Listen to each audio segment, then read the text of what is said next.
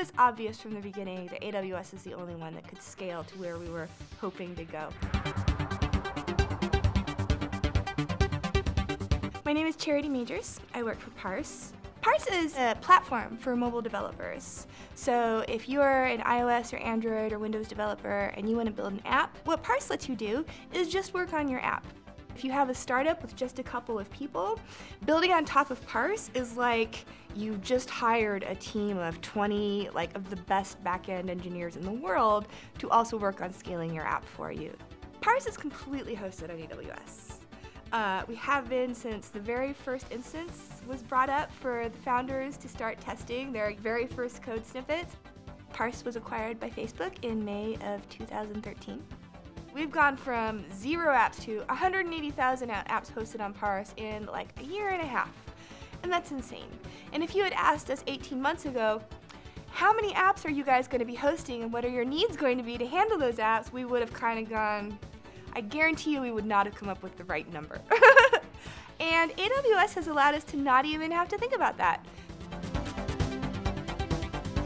There was one time that we woke up the next morning and realized that our traffic had tripled. We were pretty small at this point, but there was a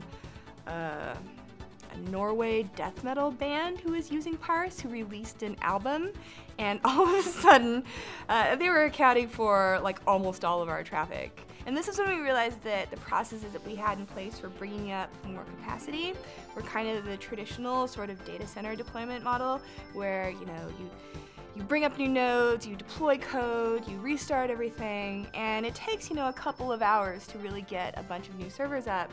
And this is when we realized that there are a lot of responsive and up-to-the-minute elastic provisioning techniques that we weren't really taking advantage of, baking it into an AMI and having, continuous deployment that's building your artifact and sticking it in S3 in a format where we can just pull it down in a matter of minutes and get new servers up. So we actually reduced our provisioning time. Even on AWS, we reduced our provisioning time of a bank of servers from approximately 2 hours a year ago to 5 minutes as of now. And AWS has definitely made that easy. When you say web scale, what you're really saying is can scale to infinity, and that's not actually true ever, but AWS comes as close to being true as anything that actually exists on the web today.